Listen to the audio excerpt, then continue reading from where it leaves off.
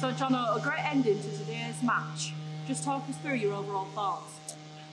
I thought today was a very similar game to Tuesday night. You know, a very gutsy, gritty, determined performance by us.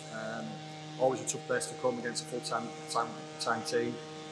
Thought first half we battled really well, but in possession we weren't too good on the ball. Second half a little bit better, but overall absolutely delighted with the 1-0 victory. Not conceding again, so that's 2 games in a row we hadn't conceded. And I thought the work rate from all the players who started and the players who came on was exceptional. I thought, you know, it was a real squad performance. It's always good to see everybody celebrating a goal, even the lads on the bench and the lads who have been left out. So overall, absolutely delighted with the whole day. You know, 1-0 away from home against a very good team, and we knew it was going to be difficult. So yeah, delighted. Yeah, and 2 clean sheets since Qualter joined us. How important was that signing for you? Yeah, well, it was massive when we brought him in because obviously Big Will was injured, and hopefully he should be back in a couple of weeks, like I mentioned last week. But we needed to get some bodies in. You know, we didn't have a clean sheet, I don't think, since November. So we were trying to look at that area. And when Qualts came available, I've known him for a long time.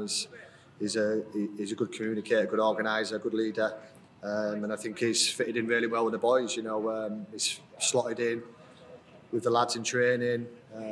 It seems like he's been here a while, so delighted to have him on board. Thought the back 4 today were excellent. You know, Keezer, Qualts, Bales and Burts, especially second half when they put us under a little bit of pressure. They dealt with everything, and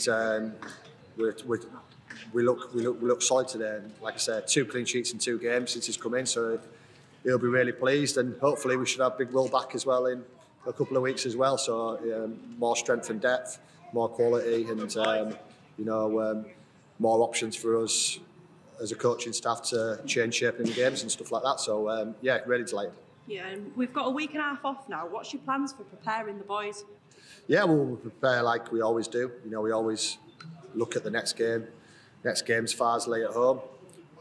They'll probably want to come and put a good performance on against us. We beat them early in the season at their place, and we probably give them a good battering really on that day. So they'll be coming to prove a point. So we'll train Tuesday like we know, doing train Thursday, and prepare the team ready for a tough game at home. Hopefully loads of fans will come and support us and get the boys going, because you know we've had a couple of good results, strong performances, and they can help us put on a good performance and get 3 points against Farsley, keep pushing us up that league. You know, the aim is to be as high as we can be by the end of the season, and just said to the boys in there, just need to keep pushing week by week, you know, game by game, take each game as it comes, and try and get a good performance that gets the right result like today. And I think if we can do that, we can stay in the playoffs and, you know, try and aim as high as we can. And that's what everybody wants to do, is finish as high up the table as we can. Yeah. And lastly, any messages for the 108 travelling fans today? Yeah, absolutely amazing. You know, the supporters all seasons has been absolutely fantastic. You know, the boys give them a clap at the end. It's a long way to travel on the day, so I think there's been train strikes as well today, so absolutely brilliant for them travelling down today. So I wish them a safe journey home. Thank you. All right.